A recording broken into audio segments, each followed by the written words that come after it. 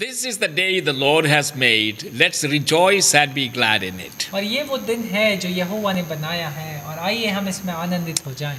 And I would like to meditate with you about Mary, the mother of Jesus. और आज की सुबह मैं आपके संग मनन करना चाहूँगा मरियम के विषय में जो यीशु की माँ थी. If you consider her response to the angel's announcement, और अगर आप मरियम के उत्तर को जो उस स्वर्गदूत की घोषणा को सुनकर उसने दिया, and then her response and in her the song that she sang, composed and sang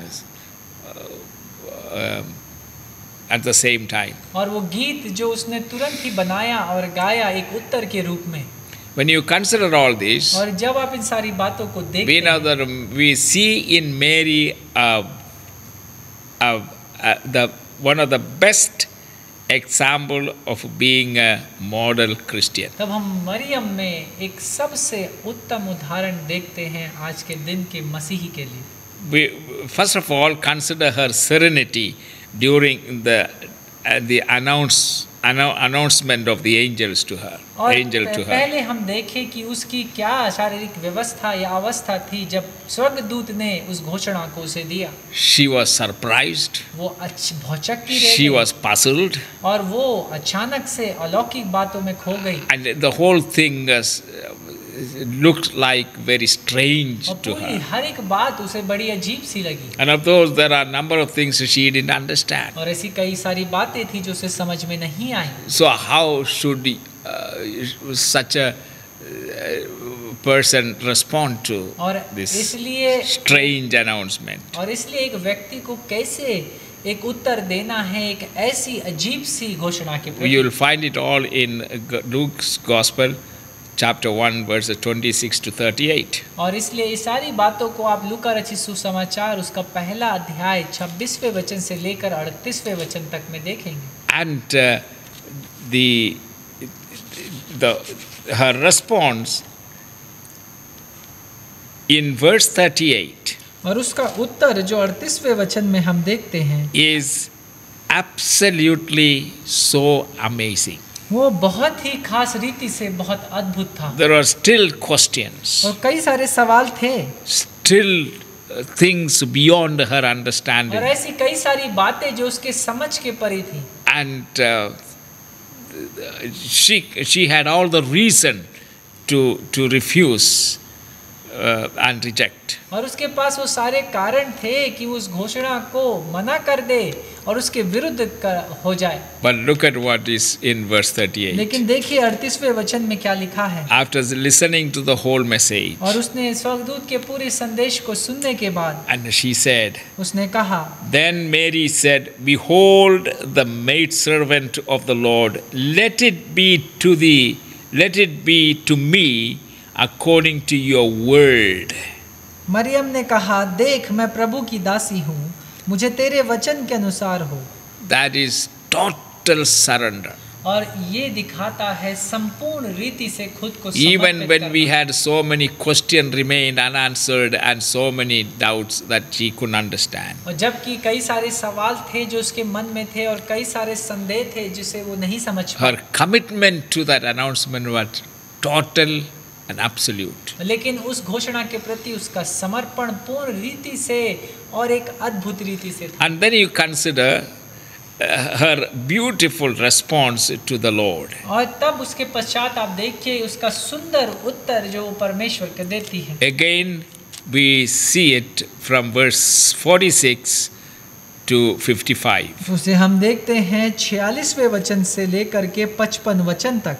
She bursts forth in a very beautiful, meaningful songs of praise. और उसके मन में उभरता हुआ एक गीत जो धन्यवाद का गीत एक अर्थ भरा गीत उसने गाया. And that song she sang और उसने वो स्तुति गान गाया. all shows वो दिखाता है she was an example of a faith for Christ, कि वो प्रभु यीशु मसीह के लिए विश्वास का एक उदाहरण थी. giving God all the praise and honor and exaltation. जहाँ पर वो प्रभु यीशु मसीह परमेश्वर को सारा आदर, सारा महिमा, सारा स्तुति दे रही थी, Even when things were not very clear, ये तब भी जब बातें बहुत स्पष्ट नहीं she थी, was willing to place God in the most high. और वो तैयार थी कि परमेश्वर को सबसे ऊंचे स्थान पर रखे। And then in chapter 2, और उसके पश्चात दूसरे अध्याय में verse 19, उसके 19वें वचन में, but Mary kept all these things and pondered them in her heart. परंतु मरियम ने ये सब बातें अपने मन में रखकर सोचती रही।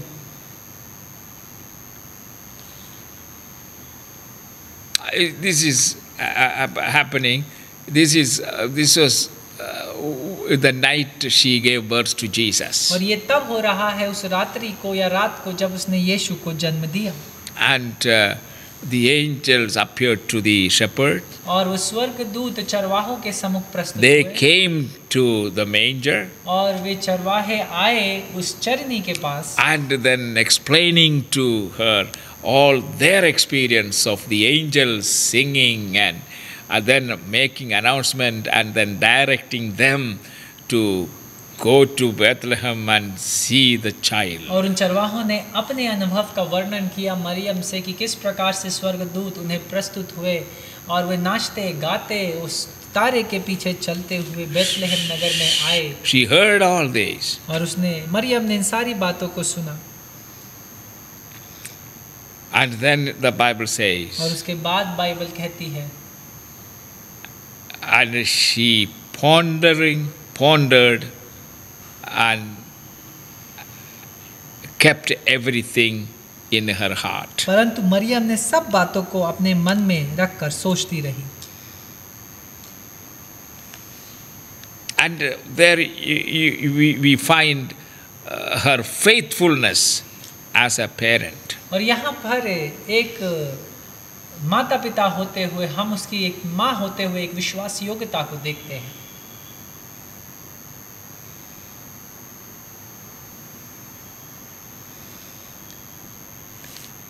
What an amazing response to all these strange news that the angel brought. और कितना अद्भुत एक उत्तर उसने एक इस अजीब सी सूचना के प्रति दिया जो स्वर्गदूत उसके लिए घोषणा के रूप में लेकर के आए। And then again we find her continual trust in और Jesus. फिर से हम उसके निरंतर भरोसे और विश्वास को यीशु पर देखते हैं। Even when Jesus himself, as a grown-up man, gently rebuked her. और यहाँ तक कि जब यीशु एक मनुष्य बना बड़ा होकर के एक बड़ी विनम्रता के संग उसे डांटा। This we find in the Gospel according to St. John chapter 2, where Mary was invited to her friends for their wedding. और इस बात को हम देखते हैं यूहन्ना रचित सुसमाचार उसके दूसरे अध्याय पे, जहाँ पर मरियम को यीशु की माँ को उसके एक मित्र ने अपने वहाँ शादी पर बुलाया था। And right in the middle of the feast, the wine, which was one of the most important items in the feast, got finished, और उस got शादी over. के बीच में ही जो शादी का एक बहुत ही महत्वपूर्ण हिस्सा था दाखरस, वो दाखरस खत्म हो गया। Then that can put any family into deep trouble. और ये बात किसी भी परिवार को बड़ी समस्या में फंसा सकती There है। will be embarrassment, there will be a shame. और वहाँ पर कई सारी शर्म और ये बात बड़ी शर्मनाक होती। Because wine is the most important thing. क्योंकि वो दाखरस सबसे महत्वपूर्ण बात थी एक विवाह में।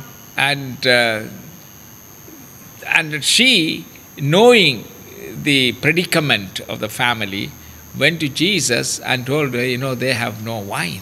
और वो मरियम उस परिवार की परिस्थिति को जानते और समझते हुए यीशु के पास गई और यीशु से कहा कि उनके पास दाखरस नहीं है।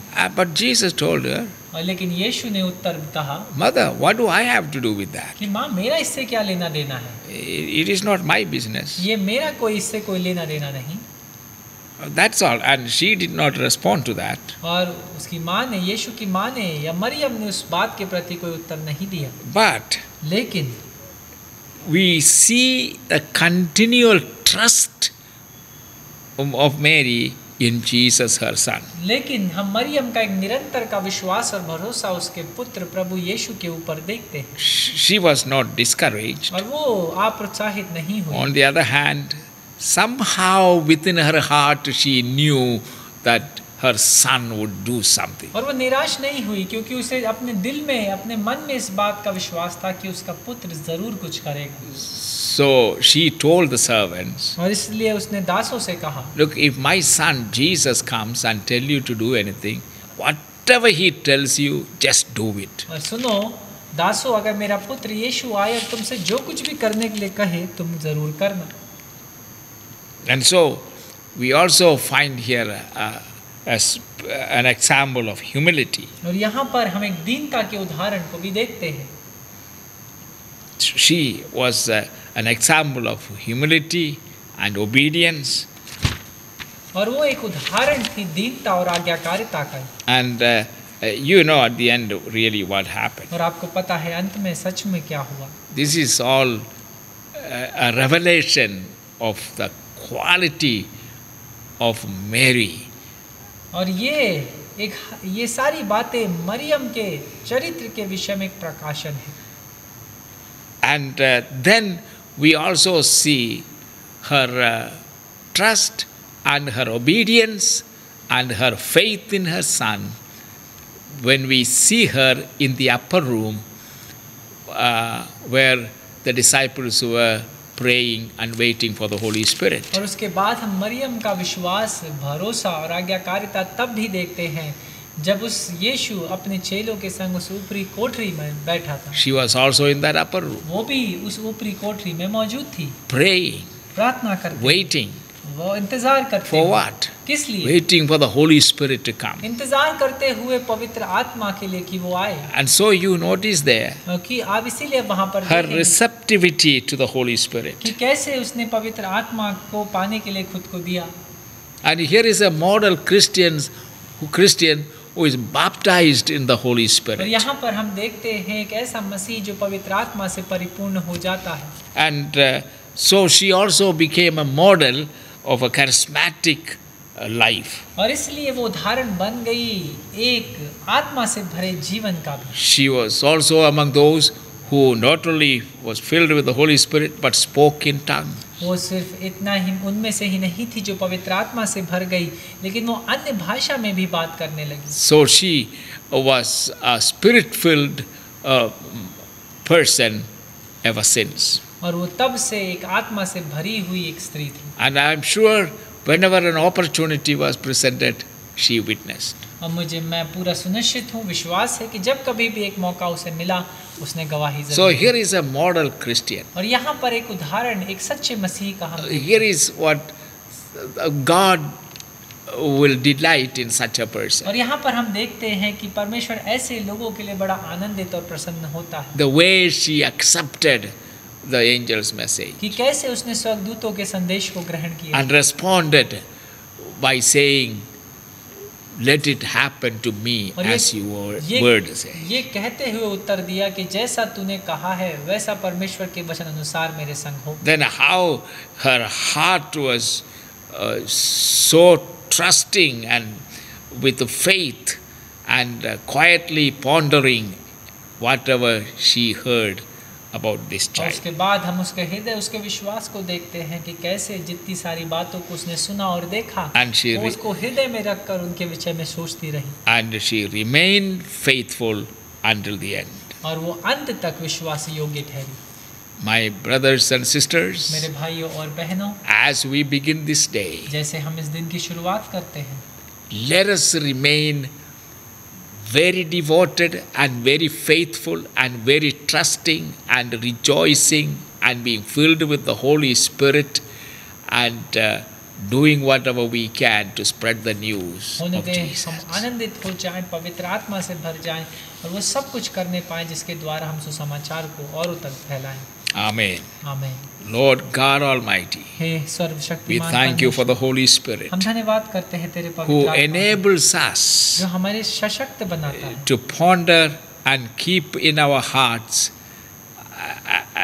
anything sacred that comes from the Lord. और हमारी सहायता करता है उन सारी बातों को हमारे हृदय में रखने के लिए जो पवित्र है। And even when we don't understand everything, और जहाँ की कई बार हम सारी बातों को समझ नहीं पाते, show the characteristic of Mary. She simply trusted Jesus.